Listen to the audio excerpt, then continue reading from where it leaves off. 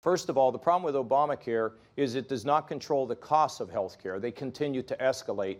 And if they continue to, the people that are going to be hurt are the ones that are going to be rationed, which are going to be all of us, because we're probably not going to have the money to be able to evade that. Secondly, health insurance costs in my state have gone up by an average of 80%. So to make health care more affordable, how do you make it affordable when the costs are going up through the roof for the insurance? And finally, it's trapped small businesses who don't want to get caught in the web of Obamacare. So what would I do? Well, I'd take some federal resources and I'd combine it with a freed up Medicaid plan to continue to cover the working poor.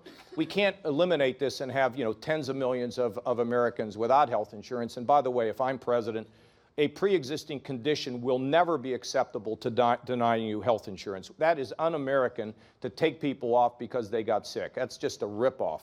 But here's the larger plan, and we're actually doing this in our state, and I would like to take it nationally. You see, we don't know how our hospitals really do and what their costs are, and we really don't know how our doctors do or what their costs are. It's easier to interpret the Dead Sea Scrolls than it is a hospital bill. Did you ever figure that out? So what we want to do is total transparency. How's a hospital do? What's its quality? What's its readmission rate? What's its infection rate? And by the way, with physicians, you say you're good. What's the quality? What's the cost? And what we're doing is we're releasing all this information. We know some charge a lot. We know some charge less. And right here is the midpoint. And what we're saying is if you can provide quality to a patient, whether you're a hospital or a healthcare provider, below the midpoint, we will give you a financial reward if you're providing quality at a lower price.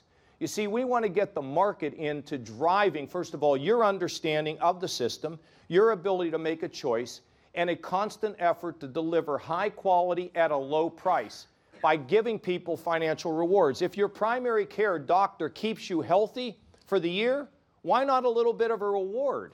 And that's the way we're designing the system. We're doing it in Medicaid.